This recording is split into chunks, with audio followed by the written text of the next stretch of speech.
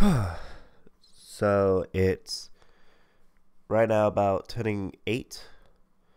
I am in the middle of my dissertation, and as you can see, I haven't shaven. I am a bit scruffy at the moment. I'm just coming down with a flu, blocked nose, bit of a sore throat. Just had a bit of coffee. Try to see if that kind of loosens anything, but decided to take a break and go on Reddit. Went on r slash videos or on the front page and learned the very disappointing news of one of my favorite YouTube channels and probably one of the most influential factors to my filmmaking career. Every Frame of Painting is moved on. They're not dead. They're not dead. Thank God, they're not dead. But they decided that both, if I can remember their names, written and edited by Taylor Ramos and Tony Zhao, they are both moved on and have ended the Every Frame a Painting project. For me personally, I discovered it during my gap year when I was 19. Recently got kind of kicked out of sixth form for I failed one of my A levels. I ended up going around searching for a university that would take me, and ended up all the way in Carlisle. While I was watching Fast Five of all things, I wasn't really particularly interested in it. I finally got the Wi-Fi to work. I started to just look through YouTube, see what's on YouTube that day, and I ended up coming across I believe the Jackie Chan, it might have been the Jackie Chan video essay about his how he blends action and comedy together. And after that, I ended up watching pretty much all of them, all in the same night. It was all the way up to like 11. Like I basically stayed in my room from my hotel room from 7 till got to bed about 12, and I was just watching constant Every Frame of Painting videos. I was rewatching them all in the same day. I was obsessed. It was like the perfect blend of casual writing or casual discussion and academic writing. It was like at that point I've watched YouTube videos on filmmaking and stuff like that. I had a bit of experience with photography. I made a short film before that, and honestly learning about, like, I didn't know that much about filmmaking, and I didn't know that much at all, to be honest with you, and it really gave me a kickstart in that sense. I never knew that much about editing, never knew about that much about camera work and like cinematography.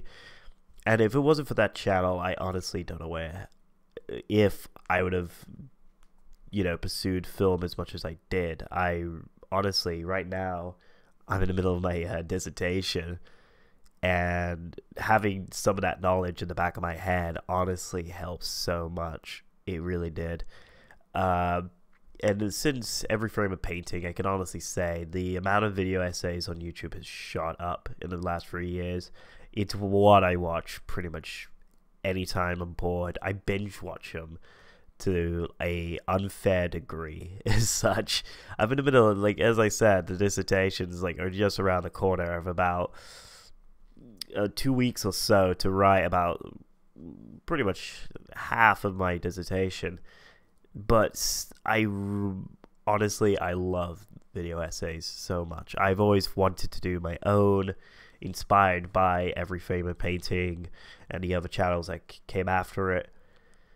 And honestly, to see that the project is discontinued, I'm not going to say I wasn't surprised, but I am a little disappointed. I was hoping that it was just a big project coming along, maybe in the back of my mind, but things had to go. As I said in the Medium post, I've never heard of the site in my life, but in the Medium post, they basically talked about how they got into freelancing now, the difficulties they had with making the channel a success, and the ultimate troubles that they went through.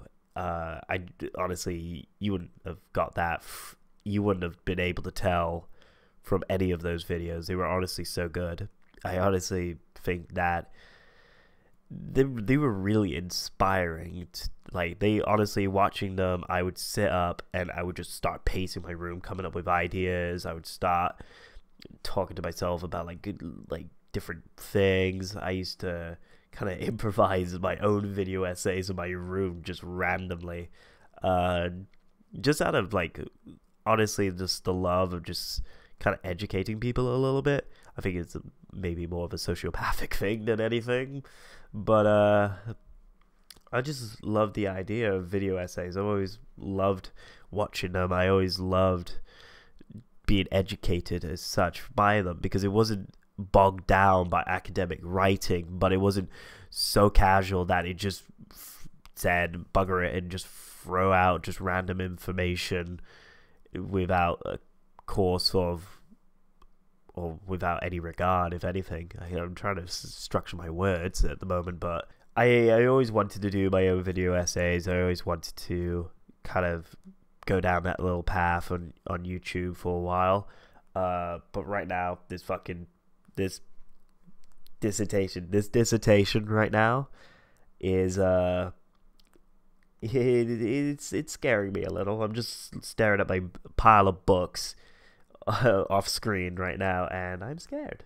I am very scared in general, but I always wanted to talk about music videos and stuff like that, video essays, as there seems to be nothing on it, besides from maybe one like video essay out there, which is actually decent, but I think it's just opinion. It wasn't based in research or anything like that. I don't know. But I always wanted to talk about editing. I always wanted to talk about like little fundamentals of script writing a little bit, directing, stuff like that. And also bring a little bit more of an academic edge, just because I feel like a lot of them don't really, as someone who does use them as sources in their essays, the absolute disregard for citing work is kind of troubling sometimes when you're trying to track back to, oh, if you like this, then you'd like this and read more about this. And a lot of video essays do not do that. They completely just decided to drop kick the citing and other books for the sake of the video essay. And I think sometimes you do wish to actually go out and find these books or cite them in your own work. To say that a YouTube channel has impacted my life, it probably is a little dramatic, but I would say that's genuine. It's a genuine fact. As soon as I actually read that, I started talking to myself, saying, should I, like, what? Like, I honestly got really troubled by it, and I had to get my feelings out. And that's how much I loved that channel. It really has really made me into sort of like the academic that I am now a little bit. Yeah, honestly, I wish Taylor Ramos and Tony Zhao the best.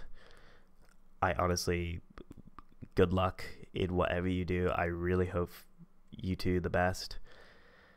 And hopefully, I honestly am inspired by your little journey that you both made, and really do want to venture down that road, if anything. So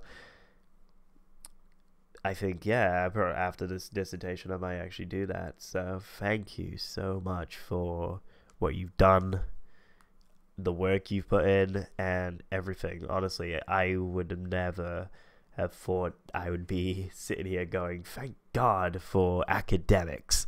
But honestly, loved your channel, loved everything about it. Really wish you guys the best. And that's all I got to say, really. So just thank you in general. Thank you so much. I can't stress that enough. Thank you. How do I end this? I don't know what to I don't know what to end this with, so I'm just gonna awkwardly sit here, to be honest with you. Yeah, I'm a bit of a mess right now.